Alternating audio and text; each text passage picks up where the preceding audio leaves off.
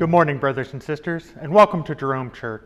My name is Pastor Bruce Dickerson, and I'm the lead pastor here at Jerome. We're so happy that you've decided to join us here for worship this morning.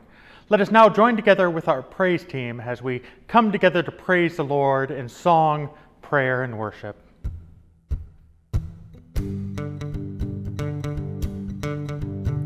Your love is like radiant diamonds bursting inside us. We cannot contain. Your love will surely confine us like blazing wildfires, singing your name. God of mercy, sweet love of mine, oh, I have surrendered to your design. May this offering stretch across the skies. These hallelujahs be multiplied. Your love is like radiant diamonds bursting inside us. We cannot contain. Your love will surely come find us, blazing wildfires, singing your name. God of mercy, sweet love of mine, I have surrendered to your design. May this offering stretch across the skies. These hallelujahs be multiplied.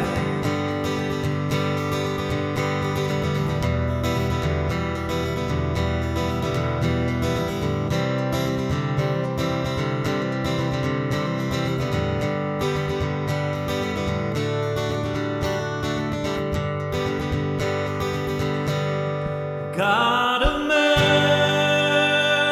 mercy, sweet love of mine, I have surrendered to your design. May this offering stretch across the skies. These hallelujahs be multiplied. These hallelujahs be multiplied.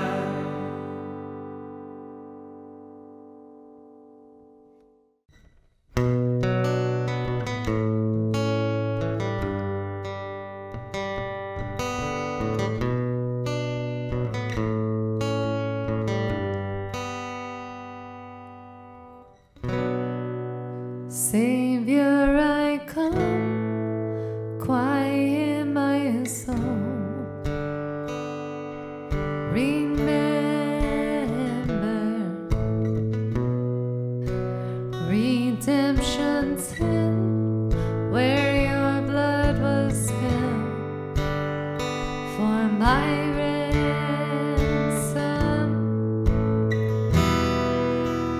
Everything I once held dear, I count it all as lost. Lead me to the cross where your love poured out. Bring me to my knees, Lord, I lay me down. Rid me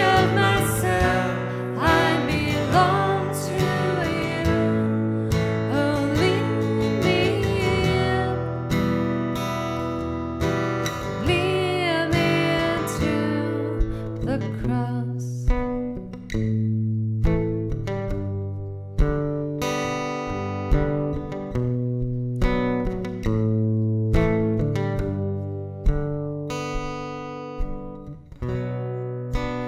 You were as I, tempted and tried. Human.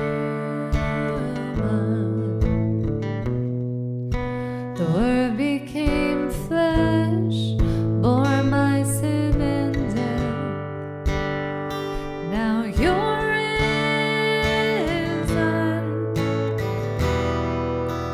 Everything I once held dear, I count it all as lost. Lead me to the cross where your love poured out. Bring me to my knees, Lord, I lay me down. Rid me of myself, I belong to you. Oh, lead me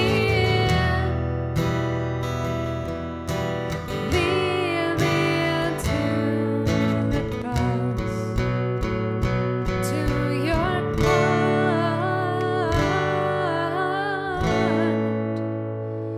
to your heart. Lead me to your heart. Lead me to your heart.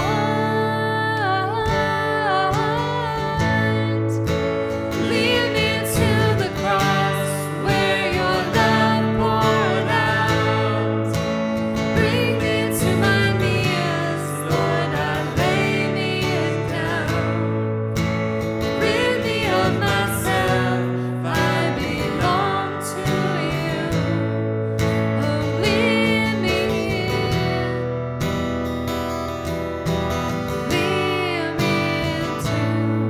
the cross.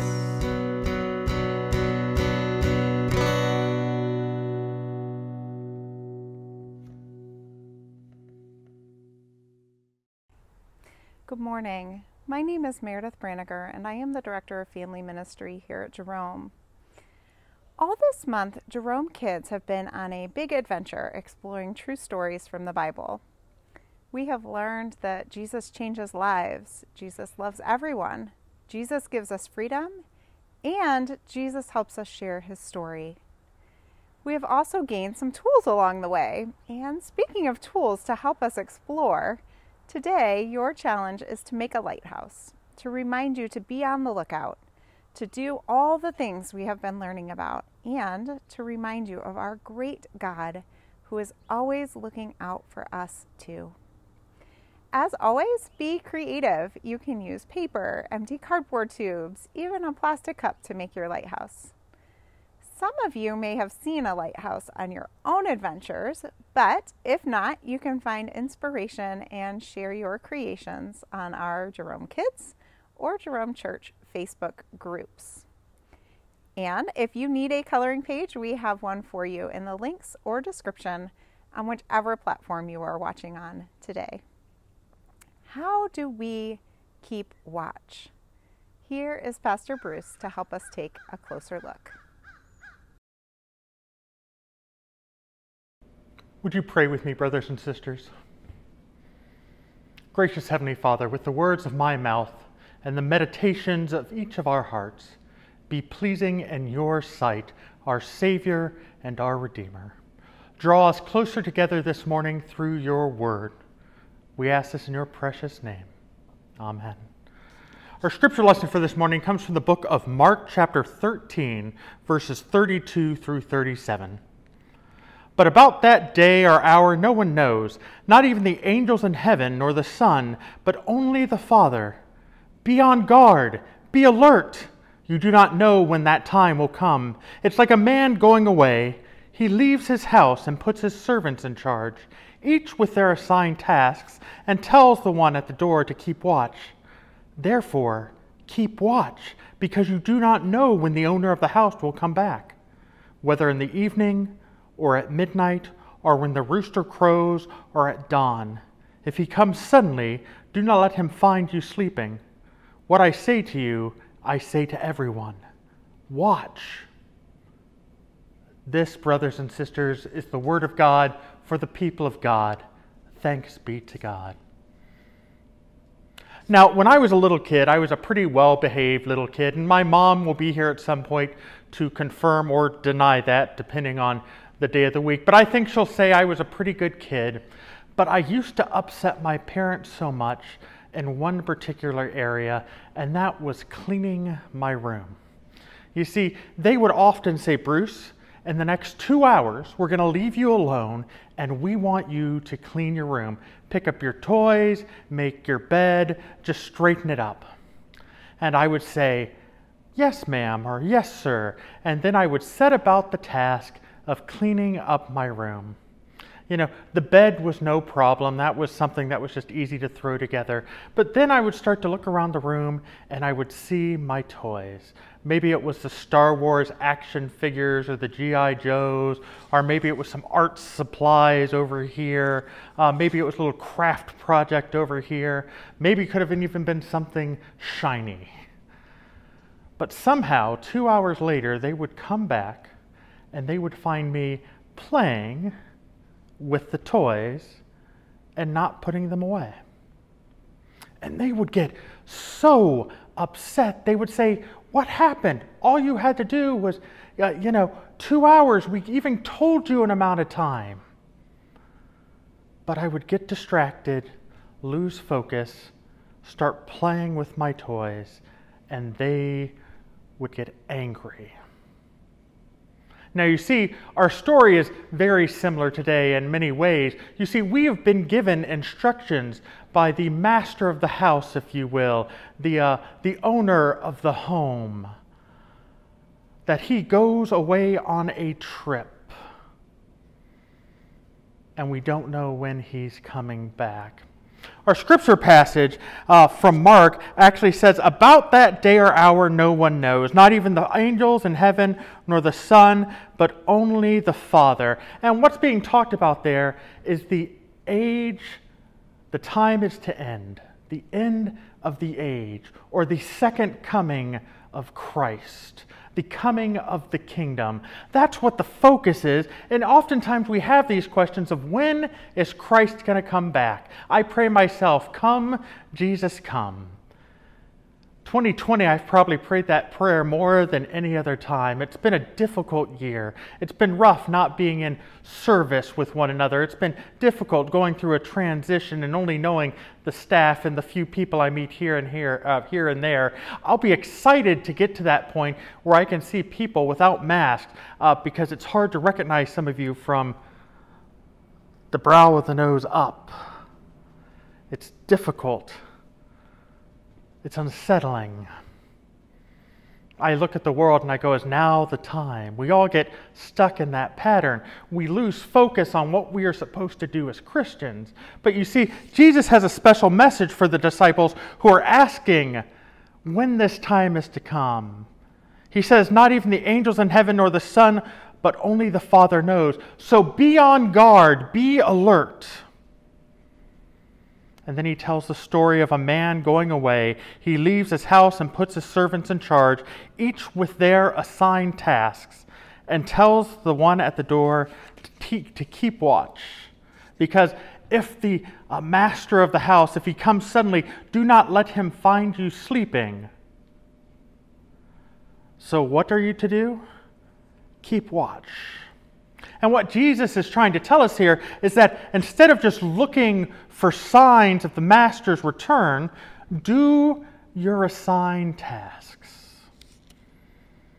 As I said, we spend time looking at COVID and the coming up flu season, the elections coming up, the distrust in our communities, the strife going on with protests. And this is happening all over the world, and we ask ourselves as Christians, is this the time?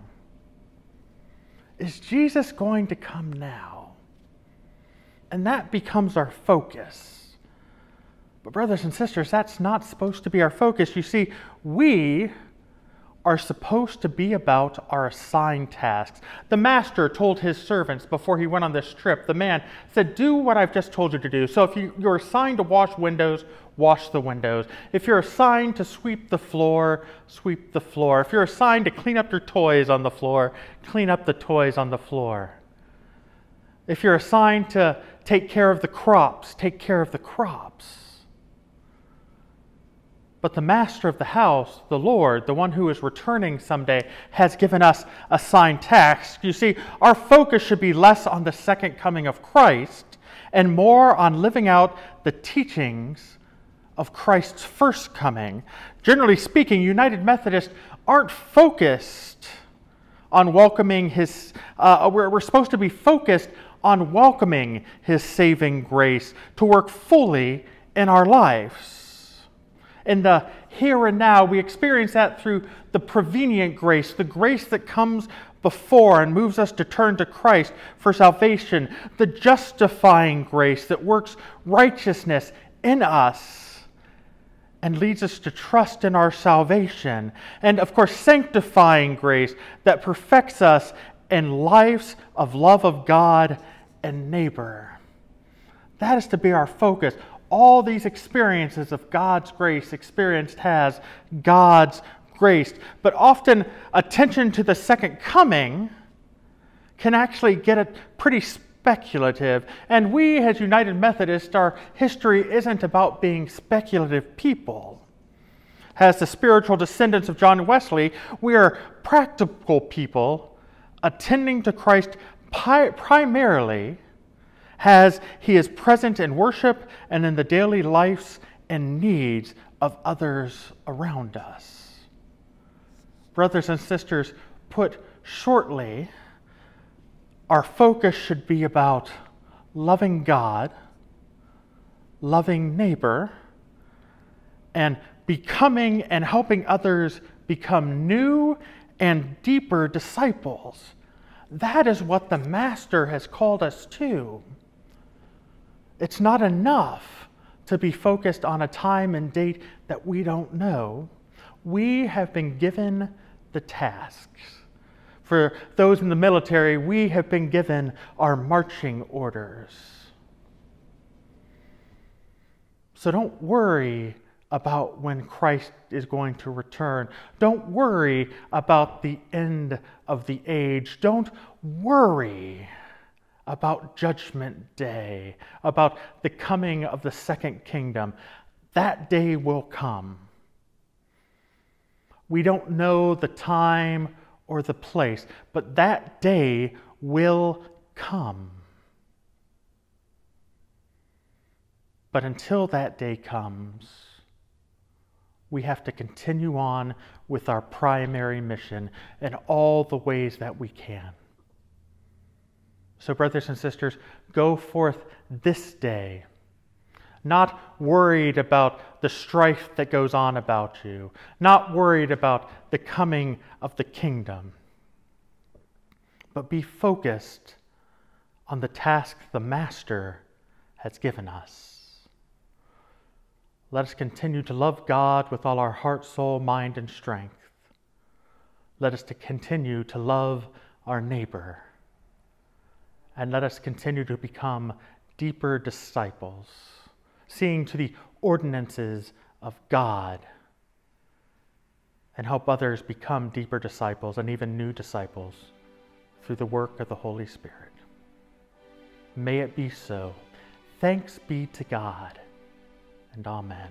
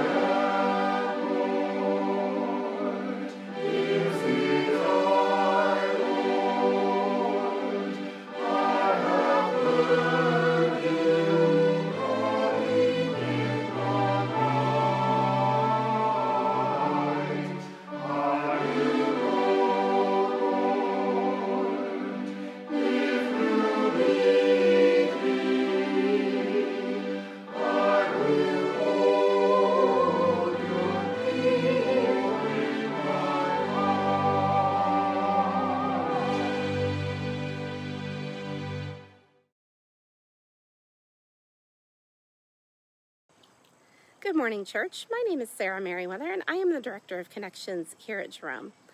Today, Pastor Bruce reminded us that while we keep watch, our primary job is not to worry, but to love God, love people, and make disciples. Today, I have some opportunities to share with you all our ways that Jerome Church can help you along this journey. Each week, we share opportunities for you to be a part of the ways that Jerome Church is serving in our local community. Each Friday, food and volunteers are needed at Soup for the Soul, and coming up on October 20th, you can sign up to serve at Common Ground. You can learn more about volunteering in a local mission by clicking on the links in today's video description, by visiting our website, or emailing us at missions@jeromechurch.org. I also want to encourage you to complete your digital Connect card while you are watching today. You can do this right now with your smartphone or another device by clicking on the link in the video description or by texting the word CONNECT to 614-587-7871. You'll receive a link to a form to complete your information and to let us know how we can pray for you and support you as you take your next step with God. As a church community, we have the opportunity to continue to give financially to the missions and ministries that are the lifeblood of Jerome Church. Your generous giving supports all of the ways that we are the church together. You can give right now by texting the word GIVE to 614-541-3301. And if you're looking for a way to establish a regular pattern of giving, you can also sign up to give electronically through ACH or bill pay by contacting our church office, or you can mail a check to Jerome Church at the address below. This next week is an exciting week for Jerome Church as we have the opportunity to gather for worship in person 2 different times.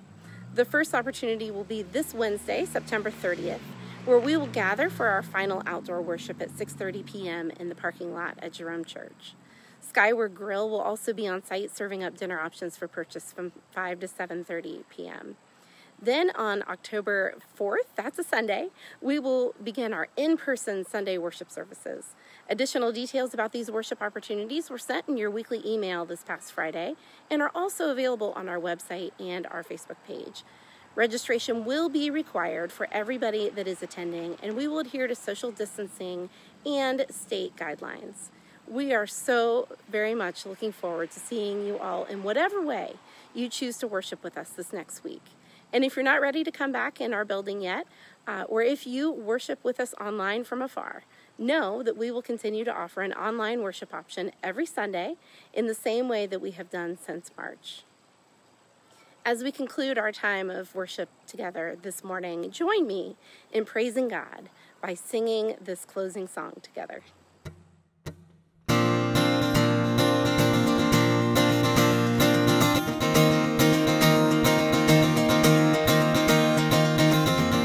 breaks the power of sin and darkness?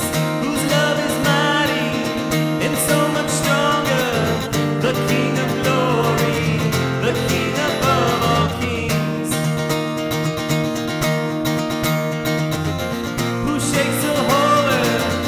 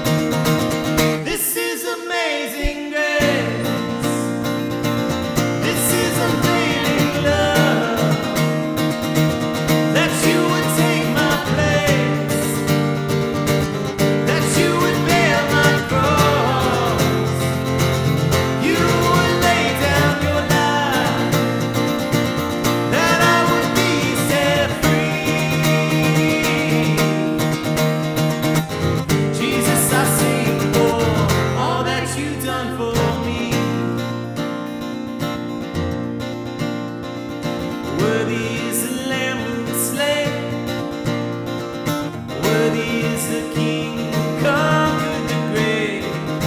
Worthy is the Lamb who was slain. Worthy is the King who conquered the grave. Worthy is the Lamb who was slain. Worthy is the King who conquered the grave.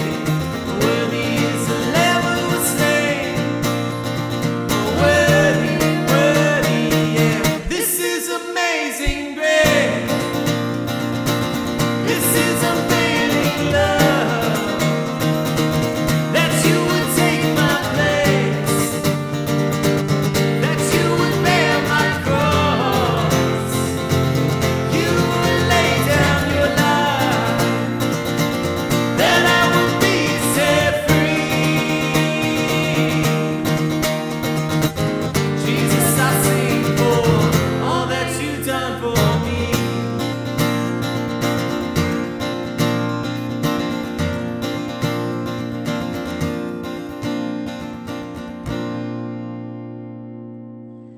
What a glorious day it has been to worship with you. Thank you for taking the time out of your week to pause and worship God with your church family. As you begin a new week and another new obstacle presents itself in this most challenging year, remember that God has for you a plan for peace and for rest. While you keep watch, I pray you live a life poured out for God, loving Him and all of His beloved children. Have a great week, everyone. This is amazing grace. This is unfailing love.